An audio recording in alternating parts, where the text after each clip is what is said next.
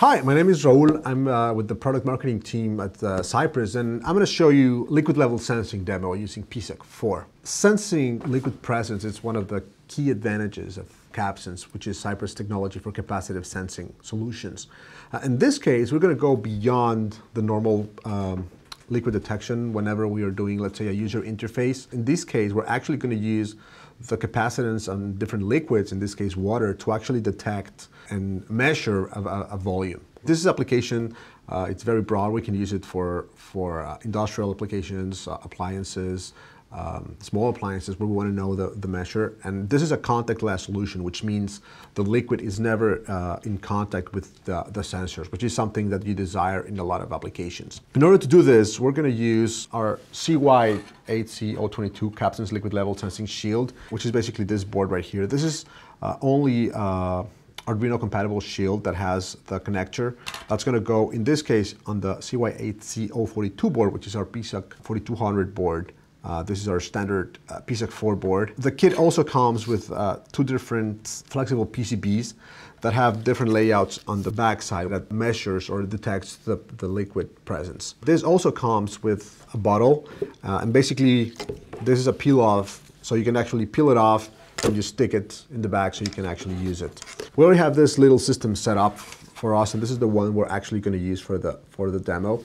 Now, important to mention that as part of the out-of-the-box code example that we have, you can use this demo and actually read through a serial interface on your computer. So you'll use the USB to serial communication interface on the board and use that through a terminal. So that's a basic way to do it. But in this case, what we're going to do is we're going to use Micrium Micro C probe as a user interface, which makes it a lot nicer. With the kit, we actually include a 30 days free license, so you can actually get it out of the box and start playing with Micrium to see if it satisfies your needs. So the first thing we're going to do now is we're going to go to cypress.com and download the files we need to program the PSOC, right? So if we go to our CY8C022 page, we see the contents of the kit, and at the bottom we have all the documentation. We have the quick start guide, the user guide that has all the schematics, and basically every resource you need to actually replicate and do this for your own project.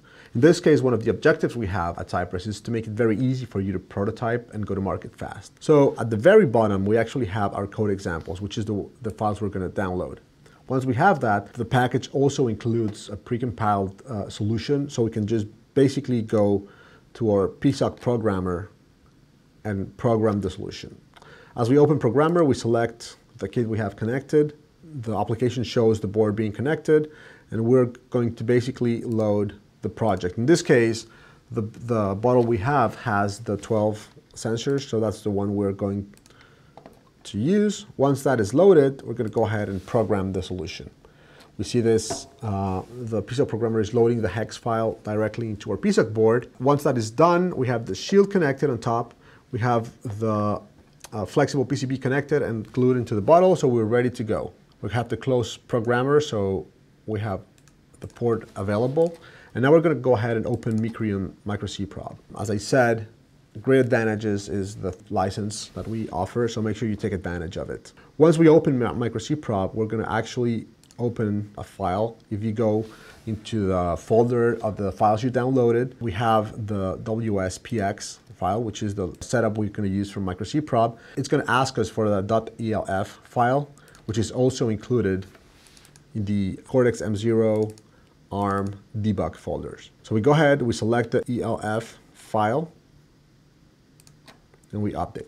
This is basically going to load all the setup for both the Micro C probe and whatever is the information we're going to be pulling from the PSOC in real time. So as you can see, we have a calibrate button that's going to communicate and calibrate the bottle. We have a percentage of liquid and different sensors for modulation, for sensor limit, etc., etc. At the bottom here, what we have is the variables that we're going to be pulling from the PSOC.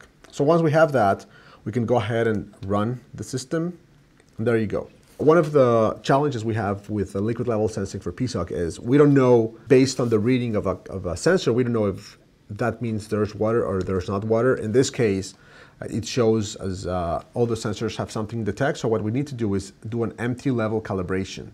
And we do this by pressing this button. And now what we told the system is, right now there is no water. And now it's going to wait until we get some presence there. I have some water here. Let's go ahead and pour it into the bottle. And what we're going to see now, you have the percentage of 13.6%, and we have roughly 21 milliliters of water. Now, important to mention, what we're doing now is we're actually measuring the level of the liquid. The volume is actually calculated based on the container that we use. This means that all of this is programmed in such a way that we have this bottle considered. If we have a bigger bottle, you can still glue this on top of it and read the height of the liquid or the level, but the volume is going to change, right? So if I pour a lot more water into it, we can see almost real-time and immediate reaction. Right now we are roughly around 40% of the capacity, and you can do it until you have most of the water down. Very simple demo. This is a great way to interact with the part. This is all information that we're pulling from the PSOC, and you can use that for doing actions, for managing different outputs as well based on the inputs. And this is a great system and a great way to use the user interface provided by Micrium. All right, so I hope you enjoy the demo. Make sure you get the kit. Make sure you use your PSOC 4 and share whatever projects you come up with us at cypress.com/projects. Thank you.